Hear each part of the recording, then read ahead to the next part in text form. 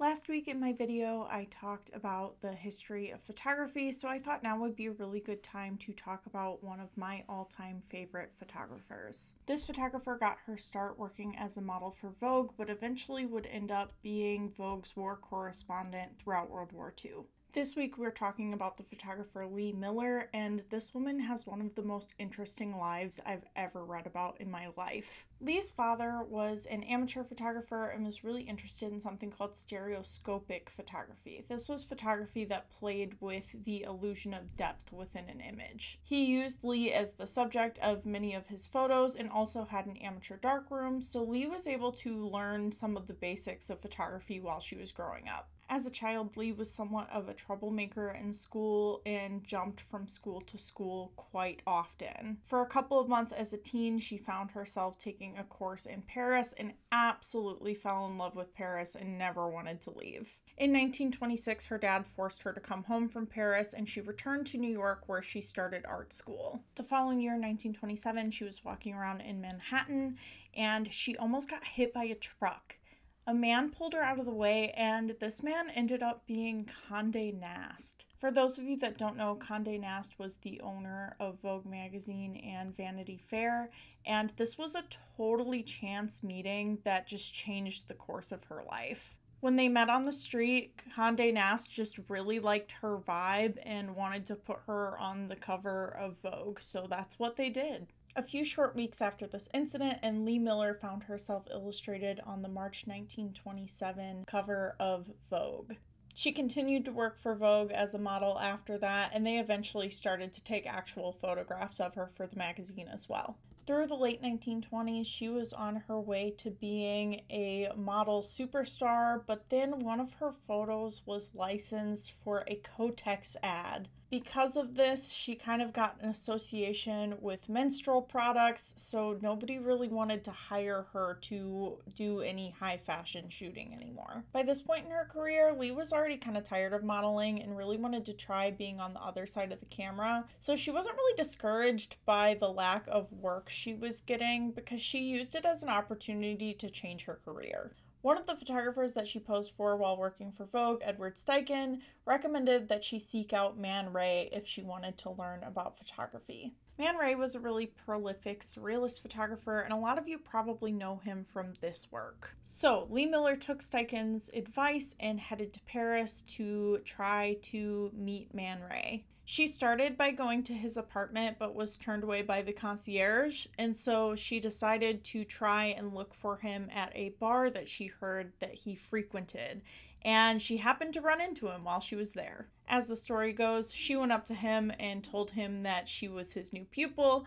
He said, "No, I don't take pupils, and plus I'm going on vacation," and she said, "I know, I'm going with you." And so that's essentially what happened. Lee Miller was successfully able to convince Man Ray to take her on as an assistant, and during this time, she started to work on a process called solarization. This was a photography process that she stumbled upon by accident when she accidentally turned the lights on while developing a photo. She discovered that by doing this, it reversed the black and white areas of the image and created this weird kind of halo effect. Lee Miller worked with Man Ray for 3 years, during which they also had a romantic relationship. Because of their close relationship, she ended up posing for a lot of Man Ray's photographs, and a lot of times, unfortunately, her career gets boiled down into just being Man Ray's muse because of this 3-year period. And of course, as we are about to get into, her career is much, much more than just that. In 1932, her relationship with Man Ray ended and she moved back to New York to open her own photography studio. During this time in the United States, the Great Depression was going on, so it was pretty difficult to secure commercial work, so sometimes things were a little bit slow, but ultimately Lee was pretty successful. In 1934, she unexpectedly married an Egyptian railroad magnate by the name of Aziz Elouai Bey. Following their marriage, she moved to Cairo and lived there for several years. While living in Egypt, Lee continued to develop her photography and took a lot of pictures of the desert while she was there. After a short while, Lee was really tired of living in Egypt and really missed Paris and wanted to go back. So in 1937, Aziz bought her a plane ticket to Paris and she went back to Paris by herself. Just after her arrival in Paris, she attended a party where she met the surrealist painter Roland Penrose. The two fell in love, and in 1939 she left Aziz and followed Roland to London.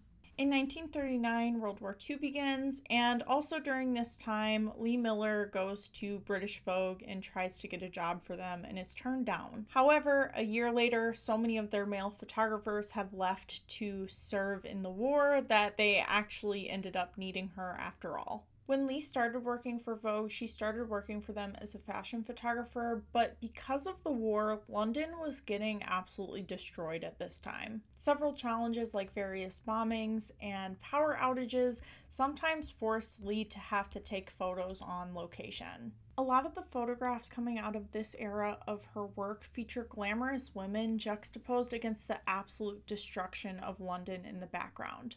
As the war progressed, Lee was getting a little bit frustrated because working as a fashion photographer just felt a little bit frivolous to her while there was war going on. She was really itching to aid in the war effort in any way that she could because she had a lot of really good friends living in Paris who were suffering under Nazi rule at this time. Eventually, when the United States joined World War II, Lee Miller got her chance to get a little bit closer to the action. While Lee was living in London, she was still an American, so when the United States entered World War II, she was able to become an official war correspondent for the U.S. Army. In July of 1944, she arrived in Normandy for her first assignment. At this point in history, traditional gender roles were still really heavily enforced, so women were absolutely not allowed anywhere near the front lines or anywhere near combat. Instead, they sent her to field hospitals to document the goings-on there. In August, they sent Lee to St. Malo's, which was supposed to be a pacified zone, but due to some military miscommunication, ended up being active combat. Lee had accidentally landed herself right on the front line, and she stayed for pretty much the whole time and took photos.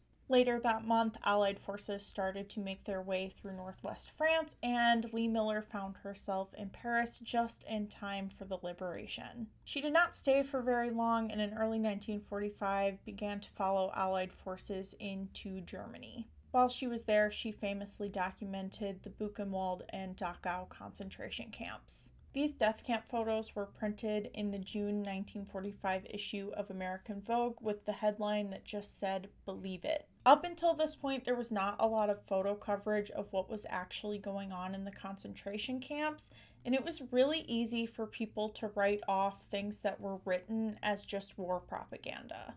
When these photos were published in Vogue, this was really the first time that people around the country saw what we were fighting for during World War II. On April 30th, 1945, Lee Miller leaves Dachau and goes with Life magazine's photographer David Sherman to Hitler's apartment. While they were there, they both took photos in Hitler's bathtub.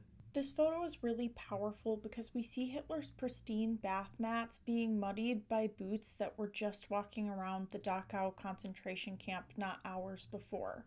This photo was also taken on the very day that Hitler committed suicide, so that adds a lot to its meaning as well.